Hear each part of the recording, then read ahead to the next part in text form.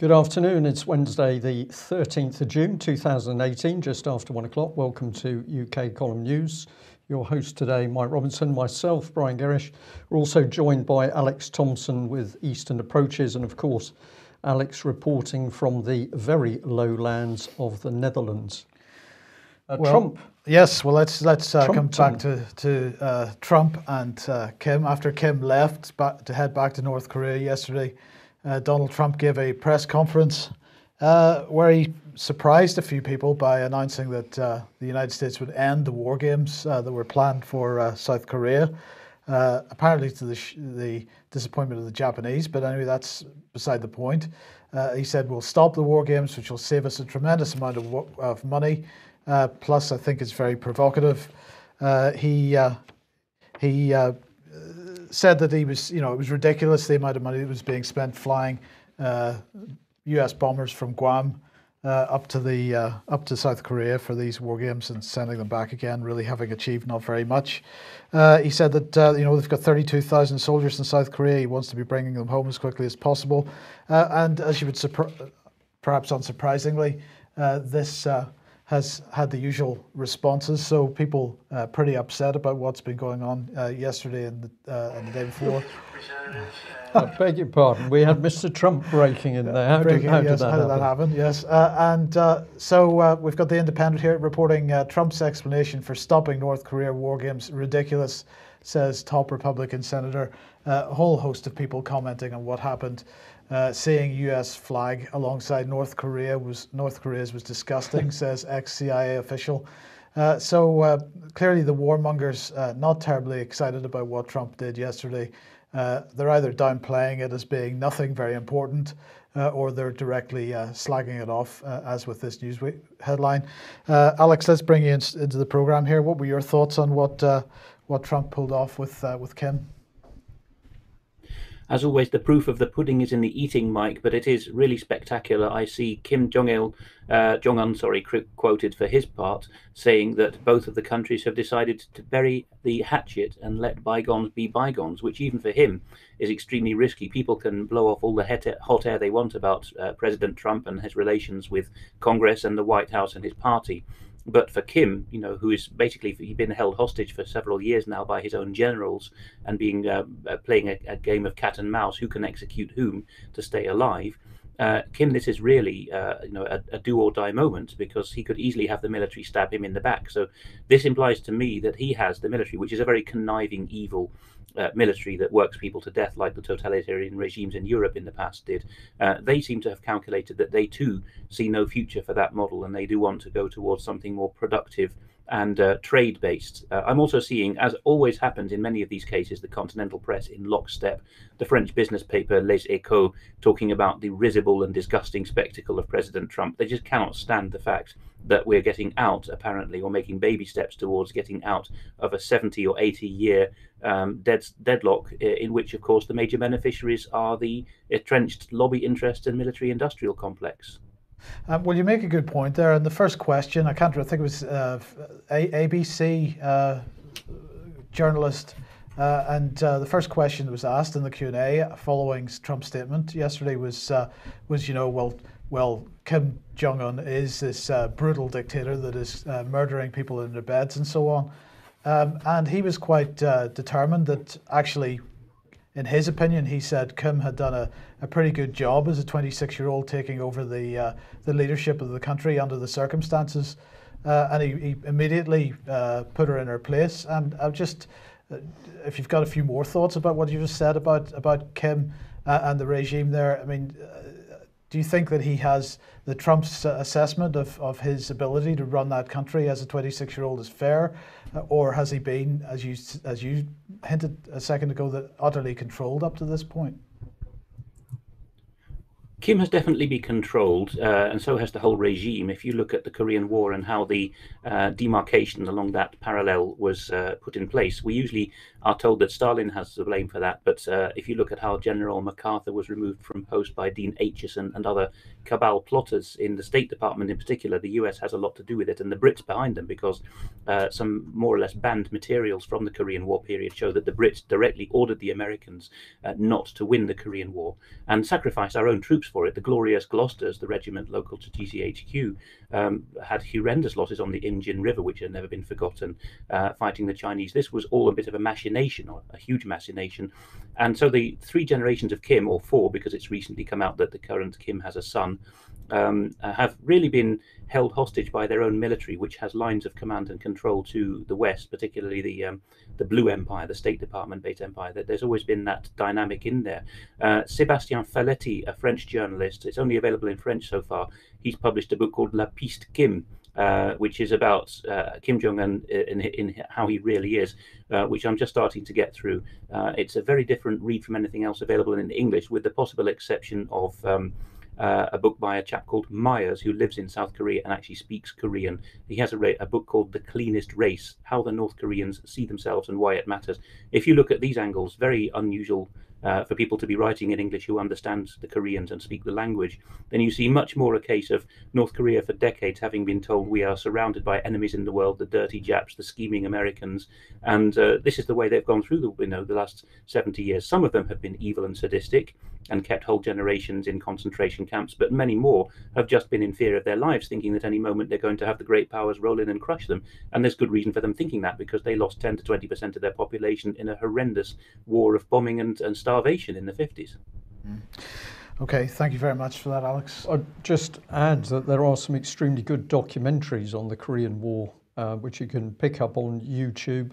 And aside from the analysis of the military side, what always comes to the fore is the huge suffering in civilians, both north and south of the border. So if you don't know much about the Korean War, encourage people to have a revisit, really, and learn some of the events, because it was horrific. Well, speaking of huge suffering of civilians, that brings us onto Yemen, and the attack has started on Hodeidah, as we were talking about yesterday. So this is Yemen, so-called Yemen government forces. There are no Yemen government forces in this case. Obviously, Saudi Arabia, UAE, involved in this. They've launched their offensive on the so-called rebel-held port of Hodeidah, and this is important because so many people, the vast majority of people in Yemen requiring food to come through that port, aid to come through that port. This is going to result in the deaths of civilians in huge numbers. But Saudi Arabia says, don't worry, because we're going to make Hodeidah much bigger and much better once this is finished. Conflicting reports about what's happened this morning. The Yemeni National Salvation Government spokesperson has said that they had targeted a UAE warship off the coast of Hodeidah and sunk it. I haven't seen that formally confirmed yet, but obviously there have been pretty intense so-called coalition airstrikes against the port and pretty heavy fighting. So this, as I say, is going to result in the deaths of many people, and with what? British supplied weapons? As always, Mike. As always. Right, we'll move on to this. This is an article from News 24. It says, South African Friends of Israel devastated by suspension of Johannesburg councillor. And this is a Johannesburg councillor who said basically that Johannesburg was a friend of Israel, and this is fantastic. But unfortunately, the local council didn't agree with her, and so she's been suspended. Dr. Mfo Palazzi, and basically the mayor said that the remarks that she made didn't adequately address the complexity and sensitivity of the issue. They caused confusion. Now, what is at the heart of this? Well, in fact, South Africa has responded quite strongly to what Israel has done in recent weeks to the Palestinians, and have threatened to cut diplomatic ties. The pro-Israeli lobby, including the Zionist Federation and so on, are extremely upset about this. They've set up a petition in South Africa to try and stop the South African government from breaking diplomatic ties with Israel. But Alex, I just wonder what your thoughts are on this. It's not really being covered by the British or Western press, as far as I can see. It's very difficult to get accurate reports out of South Africa because everything is so massively politicized now. People are rightly horrified at what's happening to the Boers, the full Marxification of particularly the ANC, but other black majority parties as well. The main point is that anyone in South African politics these days has got heavies behind them. People tend to look at the Marxist type heavies, but Israel has had a long hand in this as well. Look at the rise of the communist movement and its brutality in the apartheid regime, especially towards other blacks. And this was stage managed from abroad by an Israel-backed man called Joe Slovo, who lived in exile after the South African administration realized what he was up to. So many intrigues going on, a long history between Israel and South Africa, sanctions busting in the 70s and 80s, export of orange juice from one country to be sold by the other, depending on which country was more in the targets for sanctions at the particular time. They have a long history as governments of solidarity against the world, as it were, when there's justified outrage about what's happening in either country. And of course, they've been involved in nuclear testing of each other's devices as well.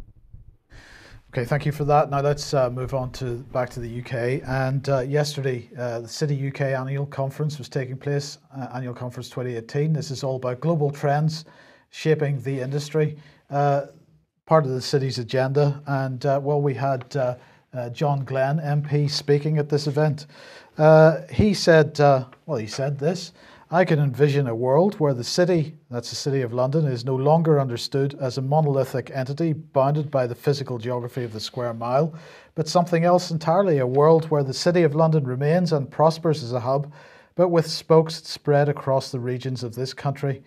Our children can come to know and aspire to work in the city, or rather cities, of Manchester, Liverpool, Bristol or Edinburgh." So that's fantastic. We're going to replace, useful, constructive, productive employment with financial technology. Computing, quantitative and technological literacy are called for, he said, more now than ever before as we stand on the cusp of a fourth industrial revolution. This revolution will have a profound impact on jobs, the way we work, the way we choose to work. So at the heart of the government's innovation and growth strategy is a drive to cement a robust supply of skills designed for our brave new world. But he went on to talk about Brexit and immigration, and he said, as the new Home Secretary has said, even though we do need a more sustainable level of net migration, we want to welcome the highly skilled people British businesses need. We need to continue developing an immigration system that works for the economy. To this end, the Migration Advisory Committee has been commissioned to report on the role of the EU nationals in the labour market and will report in September. We want to ensure that our new partnership with the EU protects the mobility of professionals to provide services across the continent. It is in the interests of both sides that this exchange of talent continues at pace. So yet again, we have another speech from another government minister at another event where they, Alex, reiterate once again that nothing is going to change following Brexit. We're going to maintain the status quo. Yes, wasn't John Glenn the first man in space, although with a double N? And I think this Member of Parliament seems to have the same sense of the terrestrial and of the popular will. It's almost unbelievable how much defiance there is of the popular will now. It goes back to the point of whether members of Parliament are there to obey our orders, as I said at Winchester British Constitution Group Conference in 2016 at the end of my talk, or whether they're there, as they now like to claim, to exercise their own conscience, which is a polite way of saying stuff the people. Absolutely.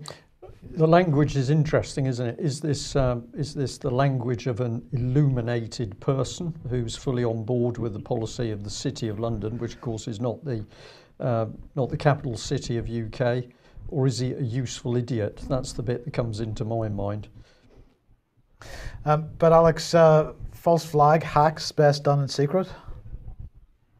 Yes, this is a third sector type publication, NextGov, one of the American-based ones, but they're increasingly global blobs across the whole English-speaking world. And NextGov is trailing with its questions that it doesn't answer. But what I've put is a summary of it here. The article is drifting in, based on the Atlanta cyber attack or hack recently, the notion that it's the third sector themselves that they should decide who's told what after what we're told is a cyber attack, which of course we're always being told in Britain and Europe now could happen because of the nasty Ruskies at any time. And the suggestion is that, yes, known details are withheld when Western City's infrastructure is attacked, but this is merely done to save face, and it's nothing more than a failure to observe IT industry best practice. There's no question of lawfulness and duty to the public here. Move along, nothing to see. Yeah, but again, it's showing this linking together government and the third sector, whether it's charities or NGOs. This is all gradually being interlinked. Yes. Now, one subject that we've covered extensively over the years is the issue of family courts, and the workload on family courts has been increasing. And according to Sir Andrew McFarland, who's the incoming president of the Family Law Division, this increase is untenable. So he is speaking today at the launch of the Care Crisis Review, and this review came out of the concerns of Sir James Mumby, the outgoing president of the Family Law Division. And so this organisation, the Family Rights Group, backed up or financed by the Nuffield Trust, have produced this report, the Care Crisis Review. And they say that the Care Crisis Review is chaired by Nigel Richardson. I'll come on to him in a second, a former director of Children's Services in Leeds, and it's facilitated by the Family Rights Group. It comes as the number of children in care has reached its highest level since 1985, and the number of care proceedings brought by local authorities has also risen year on year to nearly 15,000 in 2016-17. So they aimed in this report to examine the reasons for the rise in care proceedings and the number of children in care, to at all times retain a focus on the achieving the best outcomes for children and families, to take account of the current national economic, financial, legal and policy context that impacts on families and on local authorities and court practice, and to identify specific changes to local authority and court systems and national and local policies and practices that will help safely stem the increase in number of care cases coming before the family courts. So basically what they're saying is that there's been such a rise in the number of care proceedings taken against families that the courts can no longer cope, particularly in this age of austerity. So Mr. Richardson was speaking on the Radio 4 Today programme this morning, and he was saying that this relentless increase in children coming into care comes at the same time that there's a relentless decrease in resources in the care system, and he was calling this a perfect storm, and he was saying that basically there's always risk involved when making decisions about what's in the best interests of children when they're making care assessments.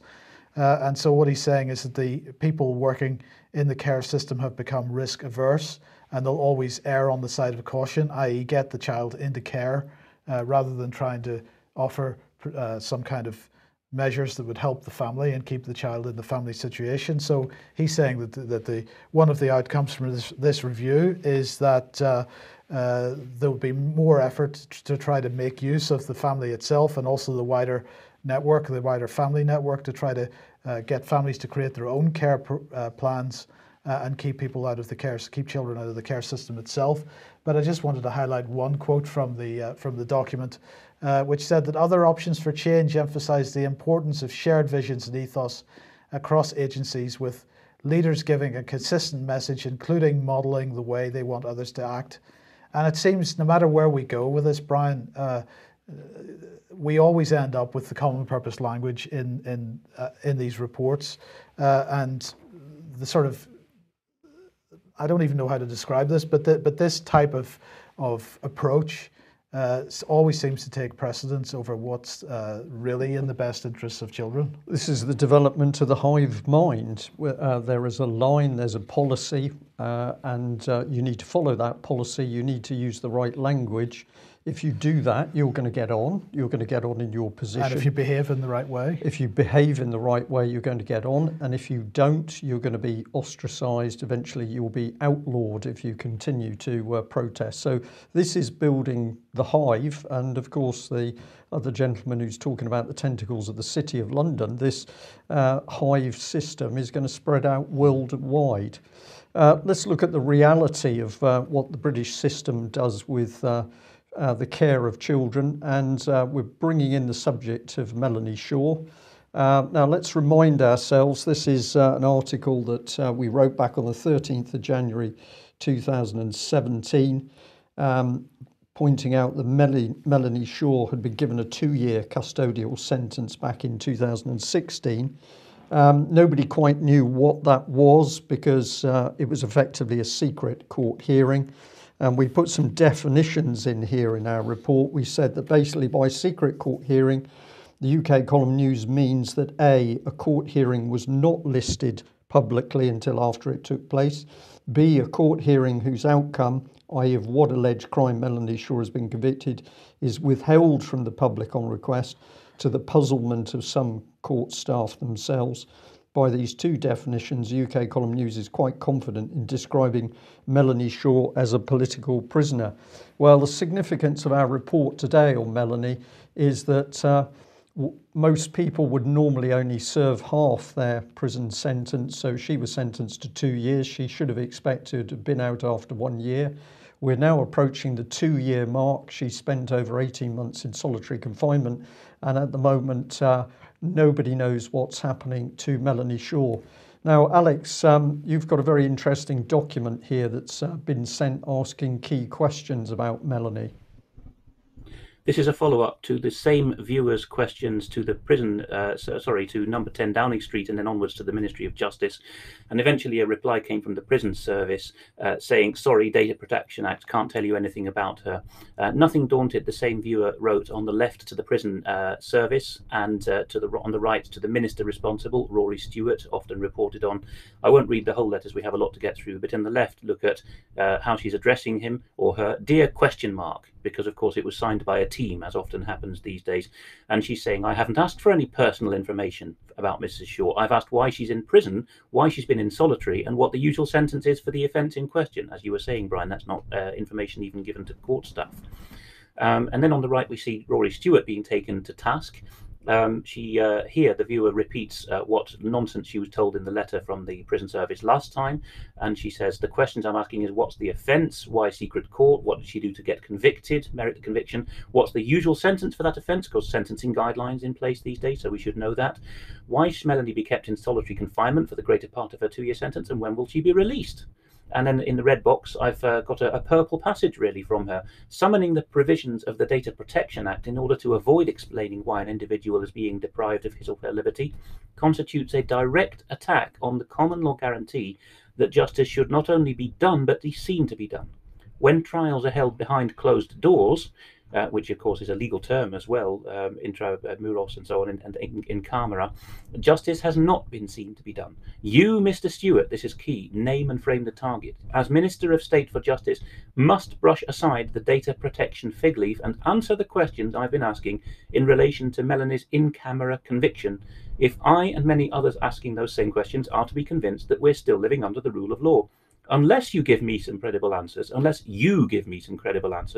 I can only conclude that 1, no reasonable justification can be offered for Melanie's prolonged incarceration and inhumane treatment, 2, that she is indeed a political prisoner, and that's of course what the British government goes around the world wrapping other people over the knuckles for, and 3, that the government is hiding behind the Data Protection Act in order to protect interests other than those of law-abiding British subjects. Again, we get to the question of for whom is our government governing.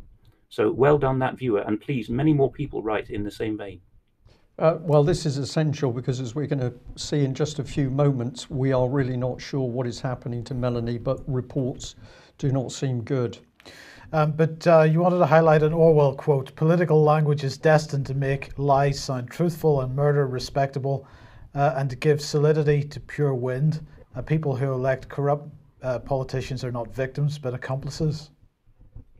Yes, because of course we like to apply that to, we like to take the politicians to task, but we elect them. It's the quality of the people that determines the politicians in the end, not a popular stance to take in the alternative media to blame the people, but ultimately, I'm afraid we do have to. We elect the buffoons like Rory Stewart and the vested interests. And indeed, the viewer ended that letter by signing off with the same motto that UK Column signed off with, qui tacet considere videtur. Anyone who's silent is considered to be going along with it, to be acquiescing. And of course, that can be a finger pointed at the politicians. If you don't reply, then we'll take you as guilty in the matter. But it's also to the people. If we go along with these politicians, then we are acquiescing in their rule, yes, their misrule. Yes, but in the meantime, the Lord Chief Justice seems to be saying to hell with due process. This is the laughable Lord Burnett of Malden, who's taken over from Lord John Thomas of Comguieth as the Lord Chief Justice of England and Wales. And here he is talking at the annual Sir Henry Brooke lecture shortly after taking post. And he's talking about what Melanie Shaw went through, although, of course, he would never mention her by name. But he's talking about video hearings and saying the extent to which video hearings will be used in all jurisdictions, because the UK has several jurisdictions for foreign viewers, will be a matter for judges to determine, applying the rules and practice directions. Those are the real killers. The Attorney General puts out political practice directions which actually thwart the common law in many cases by binding judges' hands. And the practice directions tell us exactly whom the judges are working for, not the people. And he says, where necessary, they'll be determined by hearing submissions. Much of this criticism, i.e. UK column talking about Melanie's video hearings, results from commentators misunderstanding what is envisaged and then subjecting the resulting Aunt Sally to attack. That's a straw man. Where the use of video links is, and are we now going to hear words like unlawful? No. Where the use of video links is not appropriate, they will not be used. Oh, thank you, your lordships, for telling us that. I'm sure you'll be determining that yourselves. Post-reform, as now, trials in the Crown Court and the Magistrates' Court, with the possible exception of the single justice procedure, will still take place in the courtroom with all appropriate technology. There are those who suggest that any participation by live link, whatever part the person is playing in the proceedings, brings with it a risk of diminished justice because it is a lesser form of participation. Well, it is if you're Melanie Shaw and your connection keeps getting yanked at crucial moments. The use of video links and other remote technology must, of course, be sensitive to evidence-based concerns resulting from research into its effects, all of which will be considered with care, not only by Her Majesty's Courts and Tribunal Service, but also by the judiciary when considering the parameters of that use. But the use of remote video access to court hearings has been with us for more than a decade. Well, that's quite an admission. And I do wonder whether some are overplaying this concern. And he goes on to say that for many types of hearing and witnesses, there is no disadvantage in using a video link. It's incredible stuff. But in person, remote and machine interpreting, a challenge. So are we talking about using technology for what? Real-time interpretation?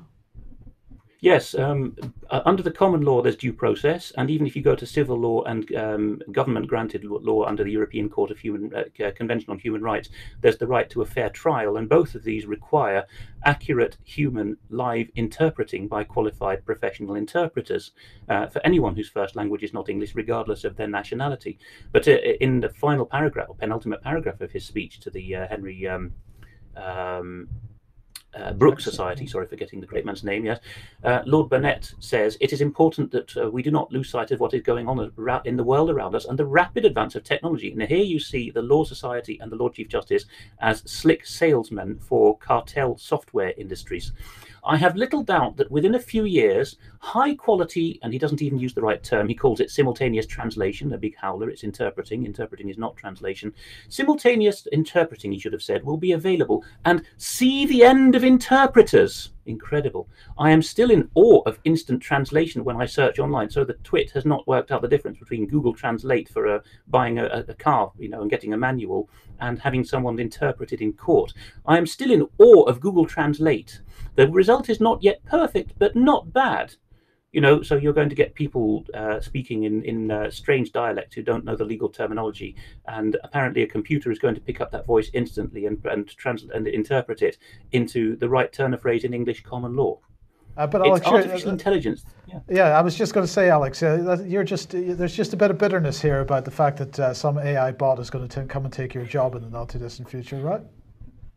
Well, I don't have to be bitter, Mike, because a great colleague of mine in Edinburgh, Jonathan Downey, whose website is, or his company is called Integrity Languages. Integrity is certainly something the Law Society and the judiciary lack these days.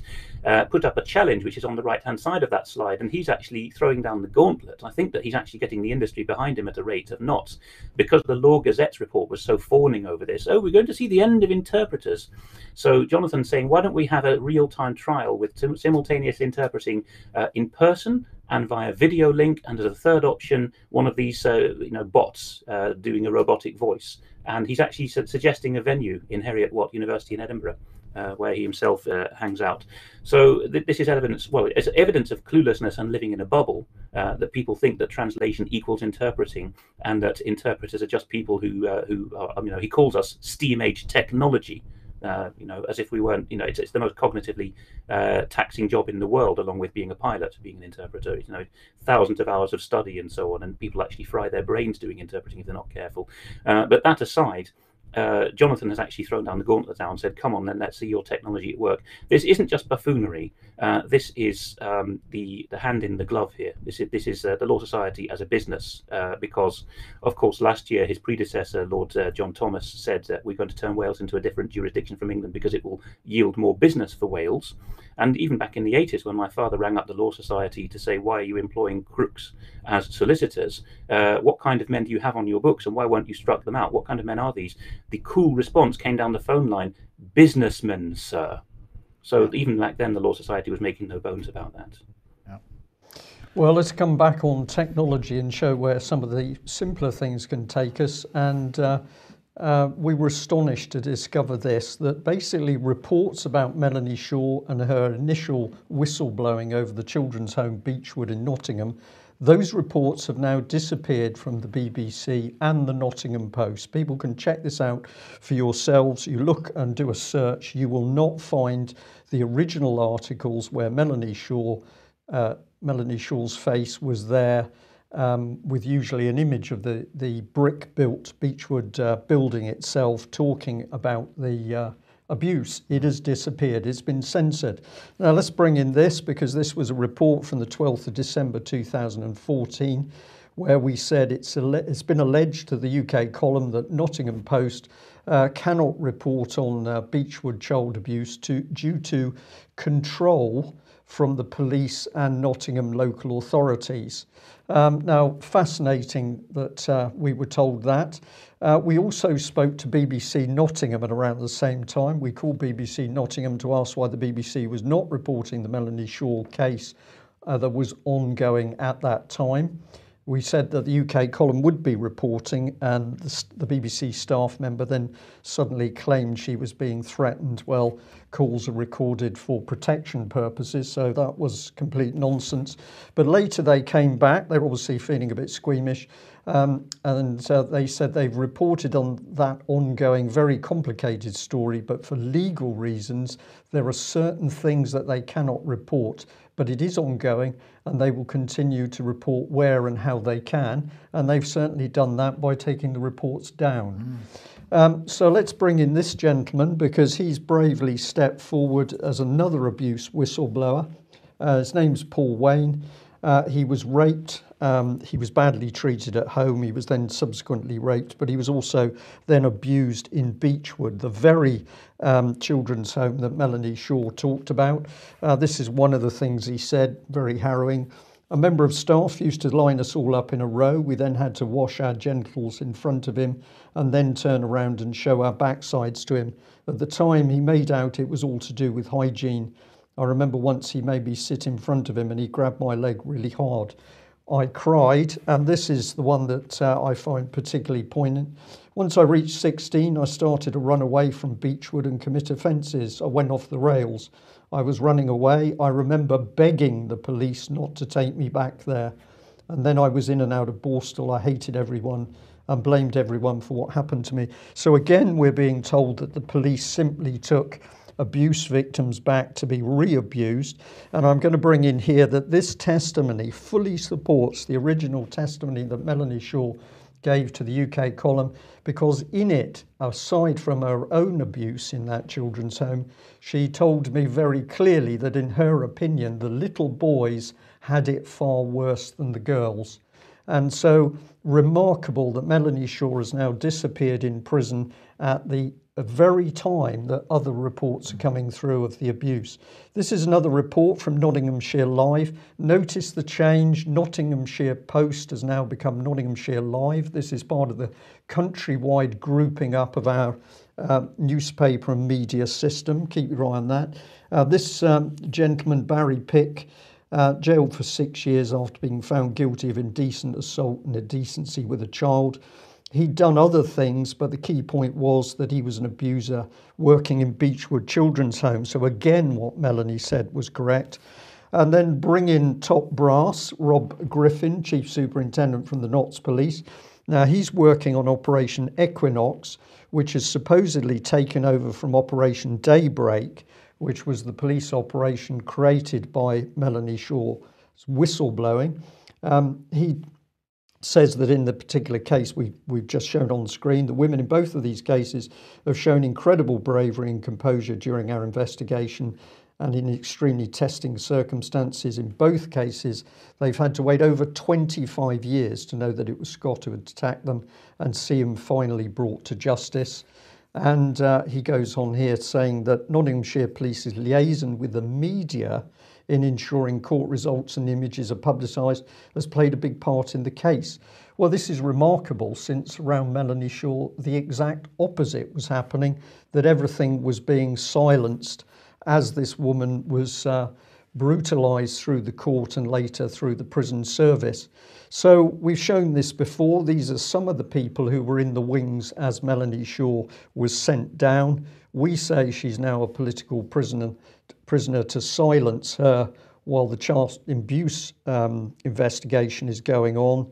I'll leave these on screen for you, but this is going back to 2015 when I was putting out tweets as Melanie Shaw described how she was being harassed and victimised by the police. And we'll remind ourselves, of course, that we have plenty of examples across the country of local authorities covering up. So we've got Rotherham Council staff seizing files and wiping computers to cover up the scale of child sex grooming. This is a key point for all those demonstrators in London recently, that it was the Rotherham Council staff that were helping to cover this up. We have Chris Eyre, who used unlimited police and mapper assets to hunt Melanie Shaw after her whistleblowing. And we've got the Mirror report here. This is going back some time ago. This is 2014, where he said he supplied underage rent boys for Margaret Thatcher's cabinet ministers. This is part of the report. Alex, I've got a bit more to say, but I'll just bring you in after that. The evidence is in front of our eyes that it is the public institutions that are covering up the abuse of children. They're doing this in a very calculated way. It's happening across the country. It involves local authorities, police, the major charities. This can't be an accidental system, in my opinion. To me, this is fully orchestrated and coordinated. We're just now starting to see the evidence break surface. What do you make of it? I think it's a vindication of years of hard work by none other than Brian J. Gerrish. And I have to say, you're a modest man, but you spent your first few years in this field, almost in the wilderness, being called a common purpose bore, because you kept going on about those boring council offices when supposedly we were all supposed to be upping and at the Muslims. But now you've been vindicated, because we see a vast and complicated control network emerging from the system of local government and police. Well, thank you for those kind words, Alex. I certainly didn't expect that. But I thought I'd just pop this man on screen, because while I was researching some of the UK column material for today's report, I came across this. Of course, this is another UK column report. Dominic Campbell was tweeting out that he'd had a packed day in Sydney, taking safeguarding children, supporting disabled people, and government-wide technical strategy. So we've got a bit of everything here, Mike, from all the subjects we've covered today. But this man prides himself on being a disruptor. But here he is boasting back in 2009 through FutureGov that it was going to be his sort using this update of technology in order to control what was happening in government. This is very I don't like using the word scary, but this is very dark stuff, Mike, that we are starting to see in front of our eyes. Well, it is, and well, how exactly does he imagine Web 2.0 is going to safeguard children? Is it going to is there going to be some kind of I can't even imagine how anybody is going to, how this technology is going to actually step in if a child is being abused in a children's home. I'm not clear how he imagines this is going to work. I think in simple terms, they imagine that if they have every piece of information linked together between departments, between individuals, then they see the big picture and therefore they can see what's coming and prevent the abuse. But of course, if you have a mindset that actually doesn't want to see the abuse, you want to cover the abuse up, you can cover it up at the flick of a switch. Before I hand over to some good news about Mr. Hofstra, I just wanted to put this UK column image up. This is going back 5th of March 2015, so 3 years ago, and we put up the Times article where the headline was "Call for a National Debate on Muslim Sex Grooming," and we had Nick Clegg laughing at the British public. He was saying, "It's work to treat, blame the Muslims for paedophilia, and all the heat is off Leon Britton, Elm, Guesthouse, Savile and Westminster. Great work by the BBC too. Public, I just love them." So I'm going to say 3 years we were warning about how this was going to be played out. The evidence in the background is that the British government is fully aware of the scale of child abuse, but is running the cover-up. And I think we've been spot on that, Mike. Yes, absolutely. Brief comments, Alex?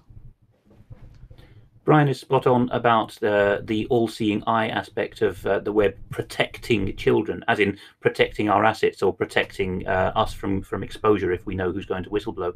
Because if you look at that execrable Dominic Campbell and his string puller Carrie Bishop, a year before that 2009, they were still working for the filthy, corrupt London Borough of Barnet, an early adopter of all things common purpose.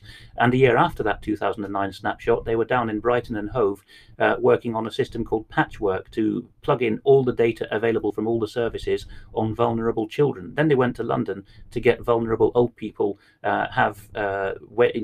the excuse was a cookery club for people to come around and deliver them hot meals, but basically a network of all the vulnerable old people. And then eventually they wanted to develop ways for Alzheimer's patients to be tagged and tracked. So you can see which angle they're coming from. Yeah.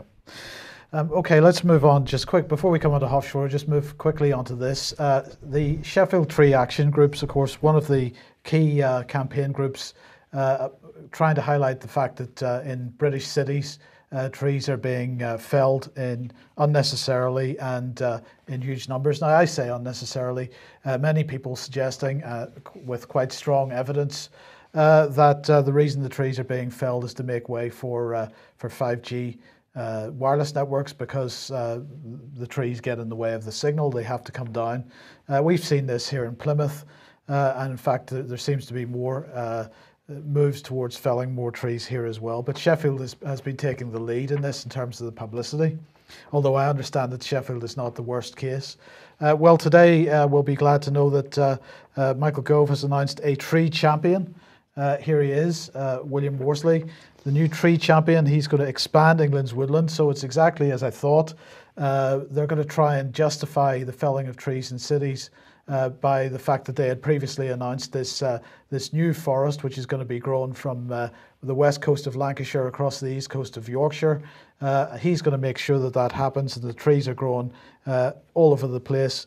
But the words here that the mainstream media has grabbed onto is that it says in the government press release, a new tree champion to drive forward planting rates and prevent the unnecessary felling of street trees. And this is the key word, unnecessary, because of course if the reason for the felling is to make way for 5G networks, then of course that felling would be viewed as being necessary, and so he's not going to do anything to prevent that. But what he's going to do, I believe, is to begin a big PR campaign to say, well, you don't need to worry about the felling of trees in the cities because we're planting millions of new trees in the countryside, and that's going to make up for the trees that are coming down in the cities, and I believe that's going to be his job. Fascinating as you're saying this, Mike. Of course, on our walls, it's off camera, so I'm afraid our viewers can't see it, but we've got a street scene somewhere in France, but people sat down at cafe tables in the dappled sunlight under probably very big plane trees, and of course those trees give the street and those little restaurants the ambience. So This is really terrible to see them cut down in city areas. It absolutely is. Right, brief announcement or brief reminder that AV9, Alternative View 9 DVDs are available on the UK Column website for pre-order. They'll begin shipping on the 1st of July, when the price will go up to the full price. So get them now while you can. Both Brian and Alex were speaking at that event, and a whole range of excellent talks. Now, Alex, we're completely out of time, but we'll cover the Hofstra case at the very least. So give us an update on what's going on here. On screen is just people's confirmation that Dr. Elizabeth Gethins, who wrote Peter Hofstra's Clean Bill of Mental Health, has actually said, or she has been represented by her recent former employer as having said, I don't want to have any communication in regard to the Hofstra case. So there's the evidence of fear. The same is true of fear at the Foreign and Commonwealth Office, because yesterday, or was it the day before? No, yesterday it was, the Vice Consul of Britain in Vienna came down to Graz to visit Peter on his closed ward, taking 3 Foreign Office people with him. One was the local consul from Graz city itself. I didn't even know we had a consulate there. 2 was his own clipboard carrier, probably from Chancery, the political reporting section, so that Whitehall gets a decent report on it. And 3 is probably an MI6 lady. And at one point he was saying they're withholding my medicines and forcing me to take psycho drugs I don't need in order to get the medicines I do need. And they said, how can you prove that? And he just hitched his trouser leg up and said, look at these swollen ankles from the untreated arthritis. So very good. He's feeling good about that visit. Thanks to Ned Pamphilon, we have some good cartoons.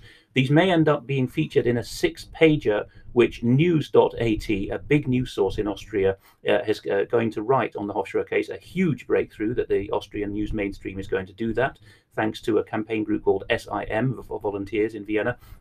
On screen, you see the man who put him away in the sectioning order, Professor Manfred Walzel, being caricatured, saying Hofstra is wahnsinnig, verrückt, he's mad, he's crazy, he's geistesgestört, he's not right in the head. And of course, because Walzel's other interest is selling beer, he's in a beer cabal, I think, he's saying, beer, drink more beer. And on screen is his psychiatrische Berichte, his psychological reports, which he writes hundreds of a year, putting away political prisoners and acid-stripping victims. So he's on screen, he's writing, jeder ist verrückt, beer. Everyone's mad, now off to go and swill some beer.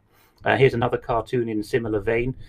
Professor No Manfredi Walzel, neurologist, Sigmund Freud Clinic. He is the madman. And the third one, and Peter is actually going to run this up on and put it around the wards on a photocopier, which he's got access to, is the local guy who runs the ward, the doctor there called Dr. Manfred again, Manfred Meyer in this case, the chemical kosh man. So here he is being depicted with his sinister chemical kosh, wanted for threatening to put a healthy mind under the kosh.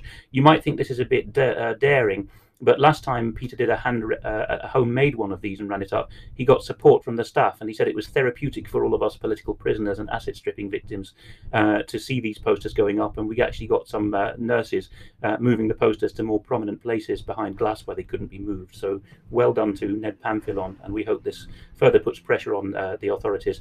Peter's view now is that he's past the point of being made brain dead in order to have his assets stolen. There's far too much publicity from the Foreign Office, the Austrian mainstream now.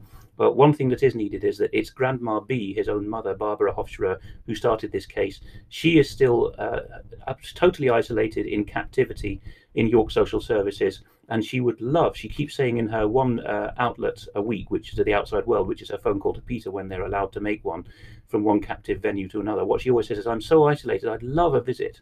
So anyone in Yorkshire can please, first of all, write to her on the address on screen at Haxby Hall. For those listening, it's Barbara Hofstra, Haxby Hall, York Road, Haxby, York, YO32 3DX. And if you'd like to arrange a visit, make a polite call, please, to the social worker for booking visits, Anne Macpherson, on 01904 768 944.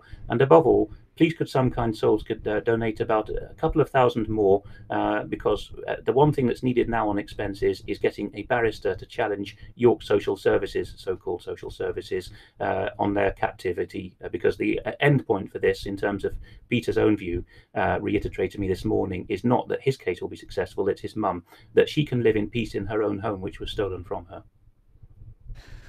Right, just incredible, isn't it, that we've had those UK column reports on Melanie Shaw and the Hofstra family from the United Kingdom in June 2018. We're talking about the Gulag established in this country. We're talking about people disappearing into a prison system, and we're talking about the psychiatric system being used as a weapon.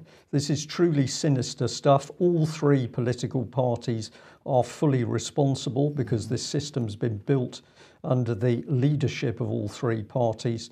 What I believe we need, Mike, is the people who've got the courage to get out on the streets that we saw at the weekend. Those people could do so much more if they not only showed themselves publicly, but also they were challenging their MPs and the people running this very system on a day-by-day basis. Okay, Alex, thank you very much for joining us, as always. And we'll just end by saying that we have more good news. We understand that some very powerful court cases have just taken place to do with council tax. There is no question that magistrates' courts are being hired in order for local councils to carry out business. But it's also clear now that the amount of information coming back into those courts is causing severe problems for not only the court system, but also the local authorities. We'll have more on that in due course. Thanks very much for joining us. We'll be back at the same time tomorrow. Bye-bye.